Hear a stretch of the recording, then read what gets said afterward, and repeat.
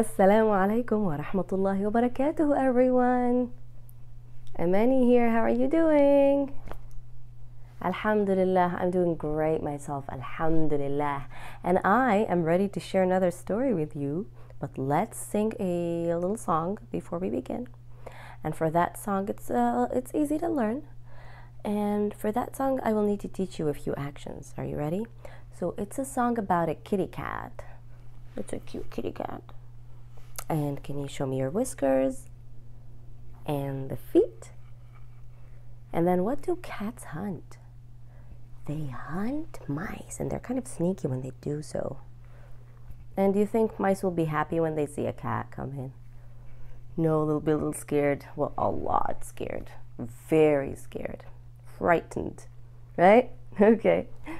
So the song goes like this, and I need you to copy my actions, and we'll sing it twice. So if you don't get the hang of it the first time, that's okay. You can practice it again with me the second time. Ready? It goes like this. I'm a little kitty cat, nice and sweet. Here are my whiskers and here are my feet. When I go hunting, mice beware, or you might just get a scare. Let's do it one more time. I'm a little kitty cat, nice and sweet. Here are my whiskers and here are my feet. When I go hunting, mice beware, or you might just get a scare. Was that easy for you guys? You guys, mashallah, you guys are so smart. And you got the hang of it. Nice. All right, now let's take one deep breath before we start our story. How about that? Let's do it. Let's raise our arms up, take a deep breath and hold it. 5, 4, 3, 2, 1. Now let it all out. Let all of the air out. That's how your body relaxes.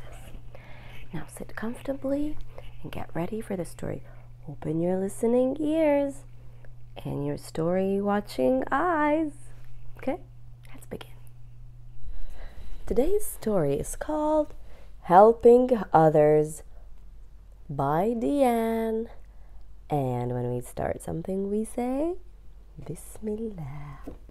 Helping others. Bismillahirrahmanirrahim. Ali and Saliha had come home from school and were playing and running around in the front yard. All of a sudden, Ali fell over. Oh, are you hurt? Saliha asked. Yes, said Ali, trying not to show his pain, but his knee was scratched. It was really, really hurting. Saliha helped Ali to walk to the front of the house. You wait here, Ali. I'll get you something from the first aid kit to fix that scratch, said Saliha. Saliha rushed back and started to clean up Ali's wound. She was very careful not to make a mess as she put the ointment on Ali's knee. She then put a bandage on his knee to cover the wound. Jazakillahu khairan, Saliha. Wa iyyakum. Inshallah, you'll get better soon. Ali smiled. He was glad to have a nice big sister like Saliha. Soon, Ali was back up on his feet, running around again. This time, Saliha was helping him learn how to roller skate. Saliha likes to help Ali with lots of things. She helps him to get books from the bookshelf when he cannot reach them. Ali is also too young to pour the milk for their pet cat, so Saliha helps him out. Saliha also taught Ali how to tie his shoelaces. MashaAllah. Ali loves his sister, and he's blessed to have a caring big sister like Saliha. The end. Now, what does this story teach you to do? To help others. Should you only help people you know? No, you should help anyone as long as you are able to do so. Did you know that the Prophet Muhammad sallallahu alaihi wasallam said that whoever helps someone, Allah helps him? That's right. There is a hadith and I'll read it to you now. قال رسول الله صلى الله عليه وسلم الله في عون العبد ما كان العبد في عون أخيه. It means Allah will help someone if someone helps others. And Allah's help can come in many ways.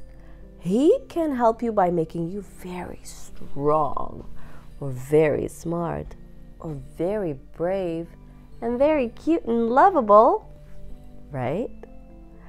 So don't forget to always help others. And the best thing to do, and to start by, is by helping your parents and your family. Okay? So don't leave your dishes behind when you're done eating.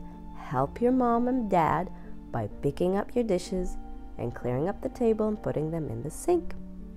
Help your parents when they're doing the laundry. Help your parents when they're grocery shopping by carrying some of the bags for them, as long as they're not too heavy.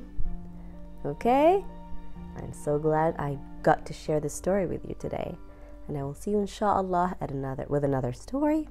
So now I will say Assalamu alaikum wa rahmatullahi wa barakatuhu to you.